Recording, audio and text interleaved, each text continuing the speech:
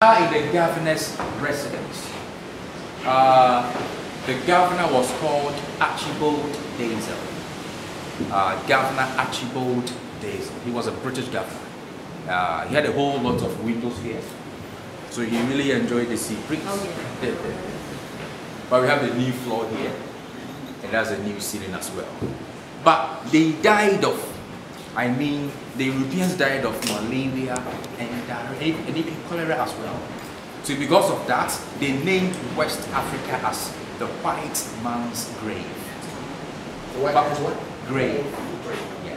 But they kept coming because of their own selfish interest. That was the gold, ivory, spices. Yes. So we are in the governor's living room now. We have his bedroom right here. So let's see the bedroom.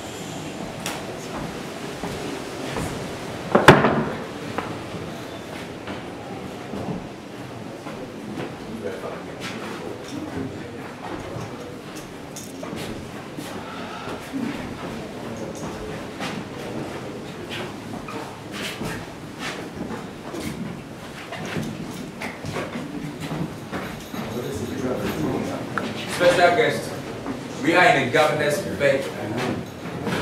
His bedroom. He had the bed and a writing desk and also a lamp stand. Just three things here. But we still have the governor's, bed and his furniture in our storeroom. We have them there. But I'll bring them back here very soon. So that was his bedroom here with 5 windows. 5 good windows. But this is a new floor, and that's a new, wood as well. Right. So we've, visited the Palava Hall. We are now in the governor's residence. We've enjoyed the breeze for a while. We're about to, feel the hotness in the dungeon very soon. Yeah. So from the dungeon, we go to the condemned cell, then the female dungeon, then the door of no return. But I'll make sure this time we'll come back through the door of the dungeon. Right. So we're about to go to the male dungeon. We're going to experience something. Horrible experience in the dungeon. Right. Do you have any question or comments? No.